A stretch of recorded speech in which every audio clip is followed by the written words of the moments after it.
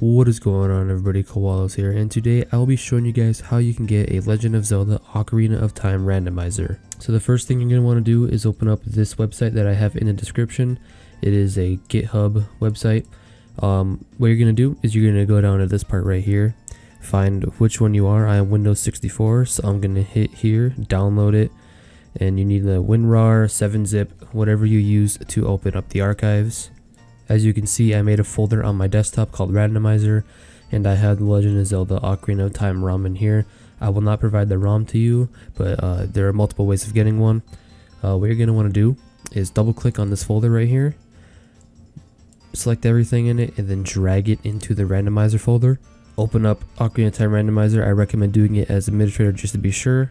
Then this will pop up. What you're going to want to do is you're going to want to hit select ROM, locate your ROM. So mine would be in Randomizer, and there's my ROM right there. And then from here you can just change a bunch of stuff like main rules, detailed logic, cosmetics, and everything. And I'll actually make a quick one just to show you guys that it does work.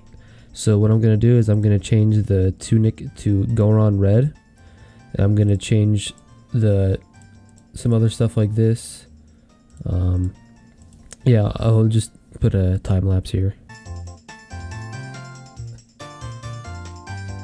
Okay, so once you have everything selected how you want it, you're going to want to go to the output directory and hit select directory, and pretty much you're just going to want to pick a folder. I'm going to do the original one right here, so desktop randomizer output, put it right here, and then you hit generate patched ROM. And if you go in the output folder, as you can see, it'll make a spoiler file if you have it checked. I do. Create spoiler log right here, and the actual ROM will be here, but it will not actually work until this is done. So in the meantime, if you do not already, you're going to want to go ahead and get an emulator. I recommend RetroArch because I've heard that Project 64 crashes when you use the pause menu. So I'm just going to open up RetroArch really quick right here. Alright, right here, we're going to go to, I don't need to have a tutorial for this. Alright, so here is the randomized ROM. We're going to load it up here, and I'm going to show you guys that it actually is real, and it's not like fake. I don't know why I would even fake this. It's so stupid. If you know it'll work, if it says randomizer right there, that's a obvious one. So we're just going to have a file name.